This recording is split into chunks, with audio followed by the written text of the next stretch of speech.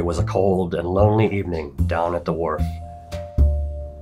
And once again I found myself searching for the one thing that would satisfy my cravings.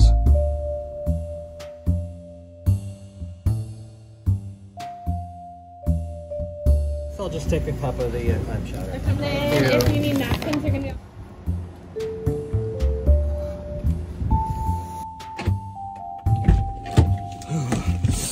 Oh, God. I'm lost.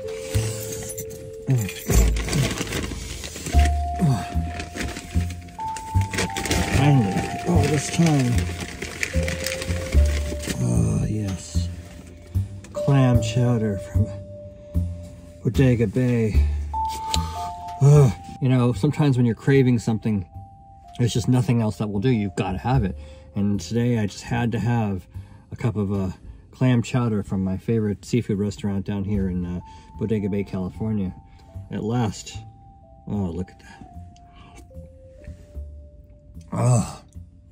Oh man. So good. Oh, I love this stuff, but man, I mean, this was $7. $7 for this little cup, and the bowl was, you know, like $10. I don't know. And that's great. I totally get it. You know, you're coming to Bodega Bay. It's homemade. They catch the stuff right there off the coast, and you know they make it fresh. But I don't know. It's just like it's a lot. It's a lot of money. I mean, clam chowder. How complicated is clam chowder to make yourself anyway? How hard can it be to make clam chowder? I mean, how complicated is this? It's clams and chowder. What exactly is chowder? You know what? I need some help. Marcus would know what to do. My brother is my resident go-to culinary expert on all things experimental and culinary, and I think I'll just give him a quick call, see what he thinks. Whoa.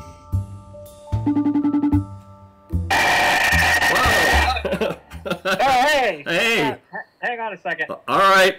Hey, how's it going? Pretty good. I just bought some expensive clam chowder down at the docks, and it was delicious. But I'm like, it's gotta be. It's probably like $25 for a bowl of chowder. Yeah, it's like super expensive. How hard can it be to make clam chowder? And I was just wondering if you ever made it. I've made it one time, and it came out pretty good. I mean, it wasn't my best. I mean, I'd like to try it a few more times and really kind of perfect the essence of it and make it my own. Sure. But it wasn't that hard. You know, potatoes, clam, that juice that it sits in, heavy whipping cream, and maybe cornstarch, salt to taste. Salt, of course, yeah. Butter was in there too. Butter, oh. Yeah, onions, and cook it all down. There's so many recipes out there. There's no solid way that anybody does it. I think I got enough to get started. Thanks for the help, and I'll check in with you when I've got chowder. Yes. All right. Let me know when the pot's steaming. Absolutely. All right. Talk to you later. Chowder. All right, man. Take care. All right. Bye.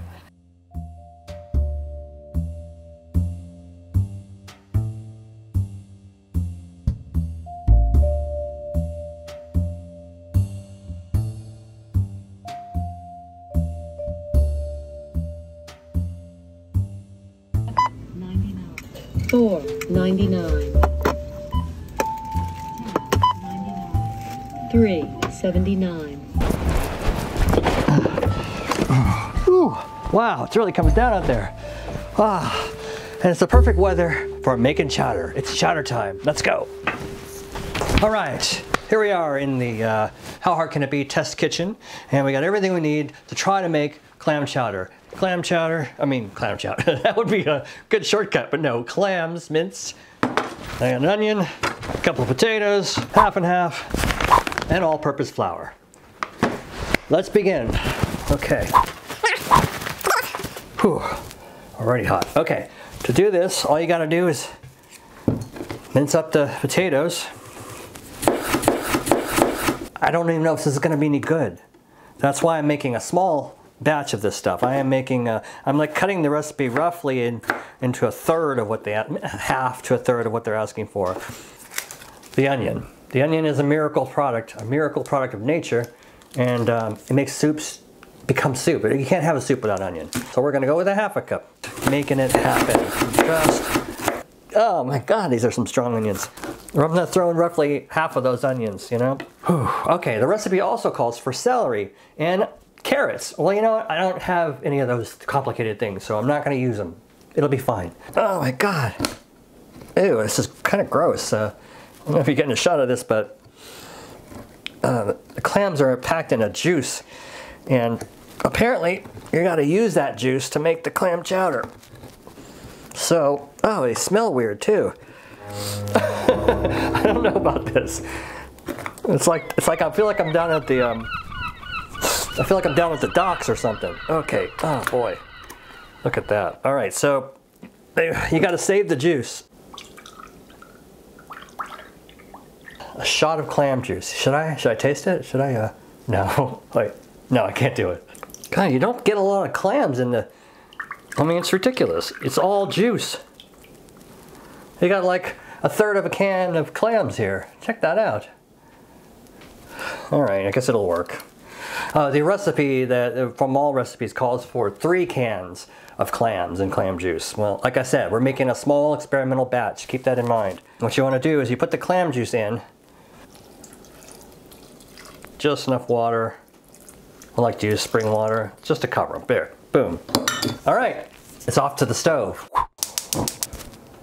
All right, so now we just heat this up until everything comes to an even temperature and the vegetables are soft. But let's move that over here, the side burner, because now we got to make the roux. It's not that big a deal. It's done in a lot of cooking. It's basically a sauce made with butter and flour, essentially. Butter. 1 second. All right, butter. How much butter? 1/4 cup. I think we're going to go with a quarter cup of butter. Okay, we got our butter melting. I'm going to turn that down so it doesn't burn. And we're going to use the all-purpose flour. We're going to whisk this in. I'm going to eyeball it. I'm just going to roughly. I'm not a chef, right?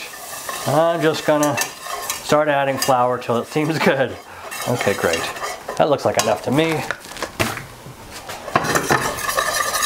Make it smooth. We don't want lumpy clam chowder. There is some people who've had this recipe say, oh, it tastes so floury. Well, apparently they didn't cook their roux long enough. You really want to stir this stuff until it actually browns a tiny bit. You got to keep this moving here. The whole point is to cook the flour, toast it, as they say. I'm going to toast that flour. Again, I don't know. I've never done this before, right? I have no idea. I've never made a roux before, right? This is my first roux. Ooh, oh, it's changing. Check out that color. All right. Now it's time for the cream. And again, you whisk that cream in until it, whoa, it's steaming. I don't know if you're supposed to do that. Okay, just keep it going. You don't add the clams early on. You add them near the end because apparently if you cook clams much at all, they get like really tough. Yummy, delicious clam juice. Ooh, it's getting really thick. Ah, hurry, hurry. Clam time. A touch of vinegar. Just and it calls for red wine vinegar. All I have is apple cider vinegar, so let's hope that's okay. And why do we do that? Why do we put in some vinegar? Apparently a little acidity is a good thing to bring out the flavors. A teaspoonful of salt, maybe even a little more. I like things salty. And we now have clam chowder. So you just want to let this cook just enough to when you feel like the clams have actually come up to temperature, which I'm going to give it just another moment or two. And I'll meet you guys at the table.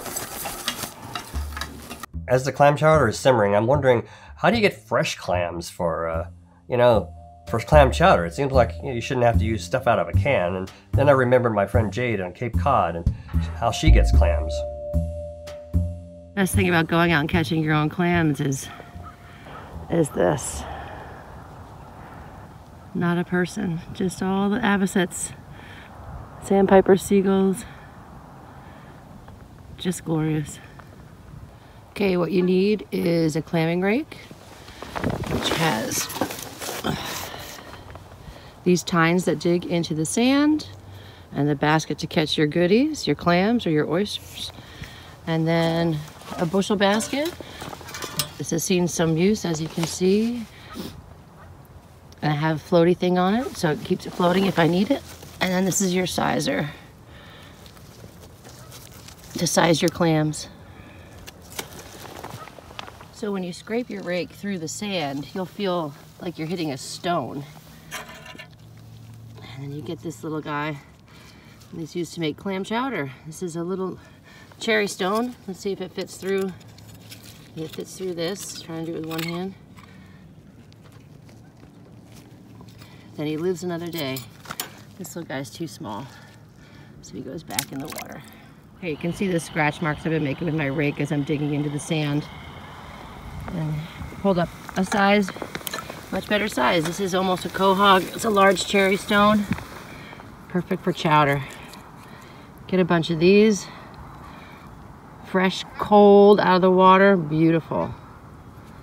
I can't get over the size of these oysters that I'm finding. Look at that. That oyster's bigger than my hand.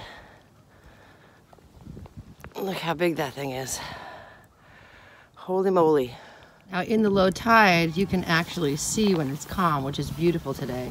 That's just a big, fat, gorgeous oyster sitting right there. And oysters are easy because you can just see them on top of the water. I mean, from the top of the water. And since the water is so cold, I will use my rake to pick that bad boy up. That's one big honkin' cold water oyster.